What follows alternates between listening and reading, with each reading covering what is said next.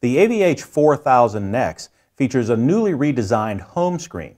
To get to the home screen, touch the home button on the bottom right here.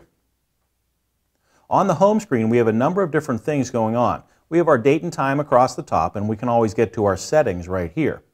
I have source shortcuts across the bottom right here, and I can adjust those shortcuts by opening the shortcut menu and dragging some different things up into my shortcut bar. I'll take Pandora, put that up there. When I'm done making adjustments there, I'll just touch this button, and that'll come right back down. I can always get to my phone functions right here, and I can always get to the active app like HD Radio right here.